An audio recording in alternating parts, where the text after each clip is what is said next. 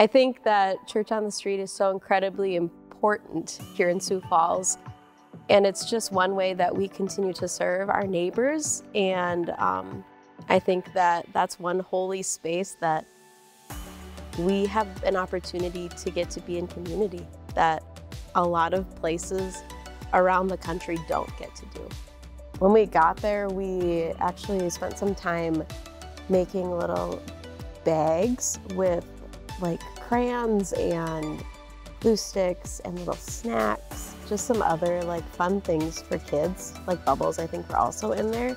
The thing that was so cool to me was the excitement on the face of the kids. Like they were so excited to get those little bags, and they were so excited about all the little treats and the Rice Krispie bar that was in there and the applesauce and the crayons, and they were just so excited and elated. And for a lot of our Peace members that volunteered, it was their first time doing Church on the Street.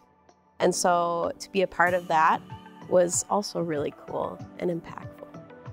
I think the place that I saw God's love so prominently was in the interaction of the people at Church on the Street coming up and getting their meal, and with the volunteers serving the meal. Like there was just this holy space, and there's just no shame. It was just, we're eating together, we're in this together. It was really, really cool.